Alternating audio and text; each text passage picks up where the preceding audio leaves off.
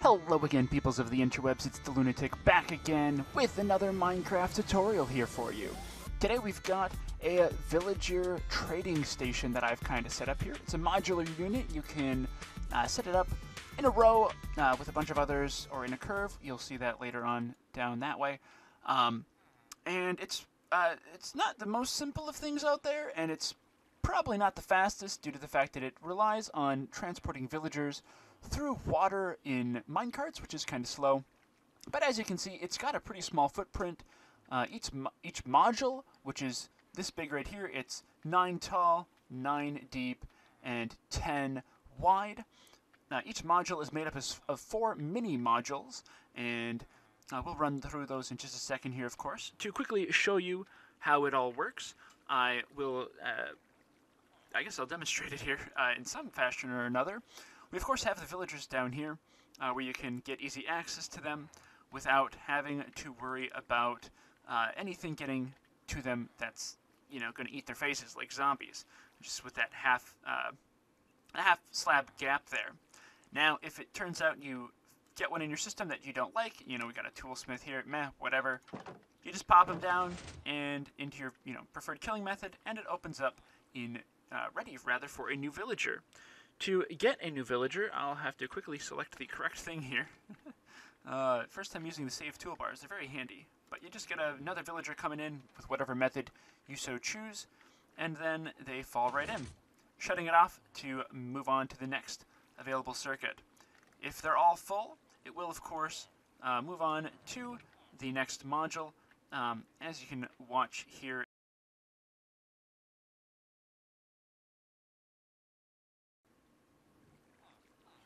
and as you can see, it's moved right along to the next module, where this time it will, of course, fall into the void, because who needs test villagers?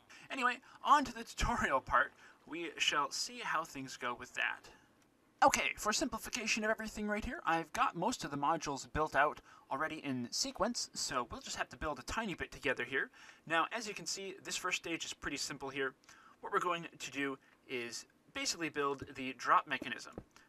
For that, we need this setup right here with these blocks, redstone dust, and a button on top. We place a fence gate to the side of it, and we want some helper blocks here, just basically to make sure that nothing goes terribly wrong when we're dropping the villagers. The villager will, of course, sit on top of this spot right here, so we want to make sure that he's nice and snug in, and when we drop him, that he's not going to have any sort of deviations off to the side. Got to place an observer facing this way for nice and simple something. Reading, I guess. You always want to make sure it's facing the correct way, of course, and that's always a problem for me, but pretty simple for this first step. Let's move on to the next one. As we progress through, you will, of course, see spots where there are orange glass. Those are new ones added to each module. The ones that were in the previous module, set rather, will be turned to light gray glass, so as to avoid some confusion as to what is new wall bits and what is old wall bits. Here, we're going to build up some extra helper blocks, again, for the purposes of containing the villagers and surrounding them so that they stay safe and don't run into any issues. The other thing we're going to do is we are going to stick a string in front of the observer. We've got a block that goes on top of it with a sign on there. And then for the end bit of the module, we're going to only go up 2 blocks here. On this first bit, we will add a block off to the side. Whoopsie-daisy, like that. And these ones right here, you just bring up 2, so that they stick up one above this spot with the sign. So when you're looking at it, it should be fence gate with a block behind it, block with nothing there, and then it'll be the observer with the string in front of it, and then a block with a sign on it. Nice and simple. No other particular changes to this module. I'd recommend just finishing this bit right here out so that the next module is just a little bit easier. Next part here, we have another set of blocks in our inventory, as you can see. Some helper blocks and some glass blocks, just in case I end up needing those in a little bit here. Now, this part is the back bit. So this is the actual function part. The villagers, when they fall through and they land on that string, they trigger the observer, which will trigger this part right here. So we're just going to build out a little shape like this. I don't really know what it would be. A C, maybe, if you're looking at it from the right side. A repeater on 1 tick with a sticky piston facing upwards here. We're going to put a waterlogged cauldron. I put it on full. I don't know that it necessarily needs to be full, but whatever works. We're going to have a comparator coming here out of this block and into, whoopsie-daisy, into a sticky piston. Now this is where I said this part right here would be helpful, especially in survival, as you can step up on that, plop that there, and then we'll need a block in front of that. Step 4, probably. What you're going to do, I'm actually going to place no blocks here, but you're going to place a redstone block with a powered minecart rail on top of it. If you do happen to be facing the wrong direction and you place down the minecart track, then it will, be facing the wrong way. All that you need to do is place down an extra helper block and place down another rail of any kind next to it, and that will straighten it out the way that you want it to go. It should hold up just fine. Now, at this point, I encase this whole spot right here, leaving the block in front of the signs open entirely. You can, of course, put the half slab in now, but I wait until later to do that, just for simplicity of inventory management. Along the back here, I also run a full line of glass, and I put a sign down over here with a block of water, one before that first hole. That's very important. It has to be one before the first hole, as we are relying on it reaching over to here to get to that final track, or rather to get the villager over to the track without washing the track away.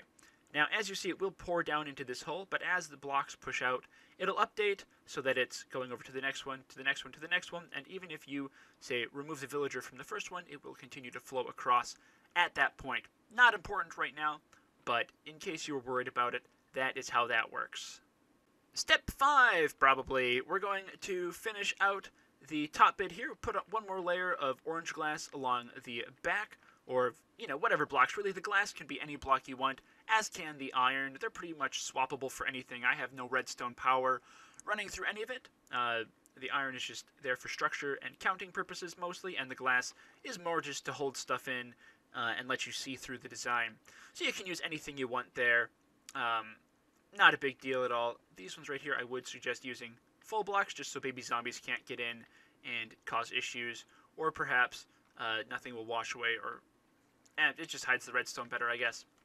In any case, occasionally you might run into an issue of desync where you pass a villager through here, and for some reason the block doesn't close, or rather doesn't open back up when the villager drops out. If that ever happens, all that you need to do is push this button, and it'll push that whatchamahoosit back down there, the cauldron. It's a pretty simple system to make. Of course, we'll build one here together. All that you need to do is find that spot above this button. With the model that I'm going for, I'm putting it 3 above, so we got 1, 2, 3 blocks between the floor and ceiling. You can go higher, you can bring it down lower, depending on your design, of course. But with this one right here, I've just made it easy to run this across. Of course, you do need to have a gap of 2 blocks tall through here so that villagers can fit through. Otherwise, you'll run into some issues. Now, it's pretty simple. We place a piston down here. We do want a piston between all these ones right here, just like that, because otherwise these get stuck. These pistons right here, for some reason they get stuck open through bud powering if just the redstone above them powers. So this right here stops them from getting stuck down, which breaks the whole system. Now you do want to make sure, of course, that you use regular pistons here, otherwise they'll just push it down and pull it back up, which would not be great.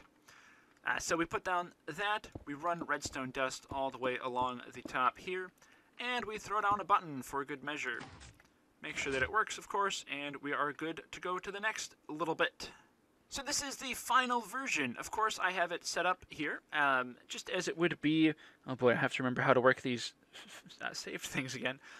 This is basically how it was right at the beginning, but we'll run through it again real quickly from kind of scratch. Now, you get your villagers coming in. I actually discovered while making this tutorial that if you just pipe them straight in here, it works out really nicely instead of having to drop them in.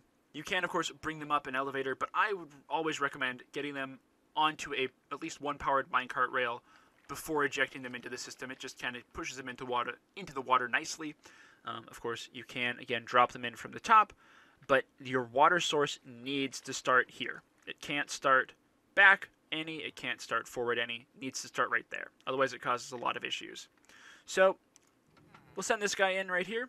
You'll of course see how the starting process goes. As your villager falls in, that should push out, and that'll go on over to the next one. Now, I did some testing, and I didn't have any real issues with putting them in at, speed. So long as they both make it into the water stream, it doesn't seem to cause any issues. I've not, in all my testing, I haven't had anybody go through so fast that they're able to make it in the same hole.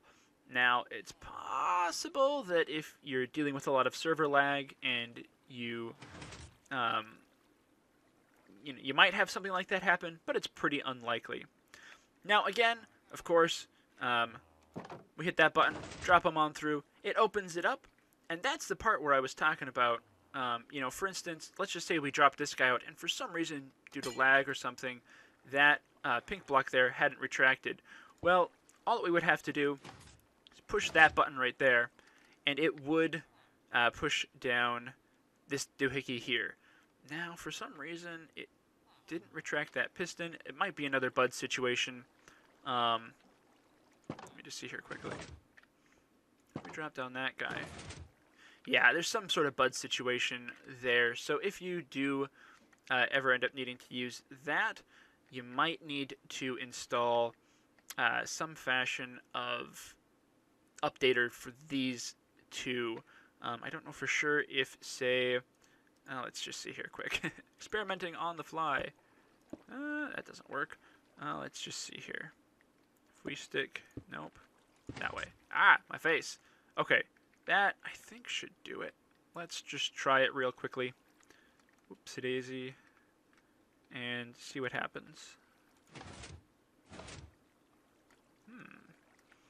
It doesn't do what I thought it would.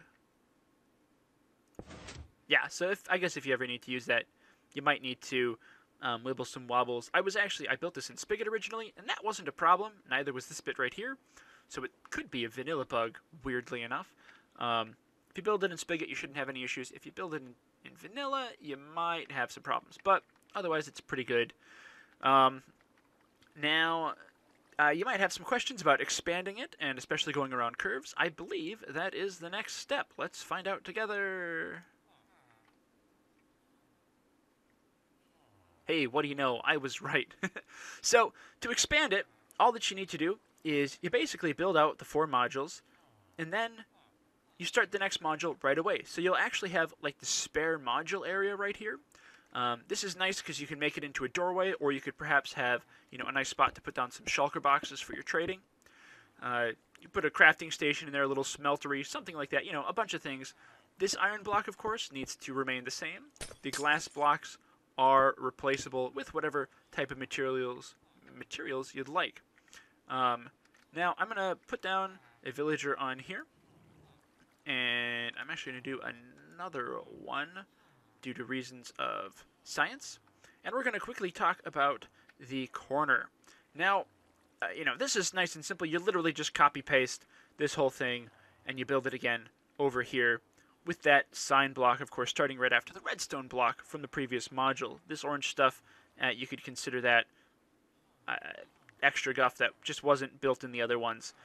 Now, you'll see villager number 1 there pops on over the gap, nice and simple, and falls into his hole. Villager number 2 is going to make his way over to this corner curve, which is really simple to set up. All that you have to do is run him onto a slightly extended track, around a curve, and you just have to make sure that, of course, there is that one powered rail right there. He might make it around if he doesn't use one, but I didn't particularly test that, in great part because this is just a better module fit, in my opinion. Again, you probably could bring it in a little closer, and it'd be fine. I would always make sure that any corner blocks that are going around, like these right here, for instance, either you don't have anything there, or you make them transparent, because villagers can take damage going around corners, as can players, actually. But yeah, he goes in there just fine. The next one will follow suit and go on over and over and over, and it is expandable as much as you want. As you can see, I got lazy and didn't feel like expanding it any further for the purposes of this tutorial, figuring that the clone command is only able to do so much. I couldn't figure out how to get it to rotate, so I had to build that whole module by hand after cloning these ones in, because blarg. Anyway, I hope you enjoyed that tutorial. I hope you find it useful. Let me know if you have any comments, of course, down in the comment section. That is what it's there for. And yeah, if you would like to see any more tutorials on anything else that I've built that you've seen throughout my series, you can always ask and see if it's my own original design. I'll be willing to hook you up with whatever tutorial I can with that. Otherwise, if you if it wasn't for me, I'll of course point you to them. Usually I try to do it in the video, but I don't always. So, of course, again, use whatever input method you want. I don't see any reason to tell you about villager farms. You probably already have some good idea of that. And this design doesn't require a god machine, as it's called, where you call a villager and you select it and say, hey, I would like to keep you, or I just want to kill you. This is god machine and trading place rather, all in one. So you can kind of swap out villagers as you see fit. You get in a librarian that's pretty decent, and then you get in another one that's better. You can always kill that other one and start again, trying to get somebody else for that slot. So, yeah, if you have any questions or advice on expansions or changes to this design, of course, again, let me know in the comments, and I will see you all next time as we stare deeply into the nitwit's eyes. Ta-ra, peoples of the interwebs. Ta-ra. Mm-hmm.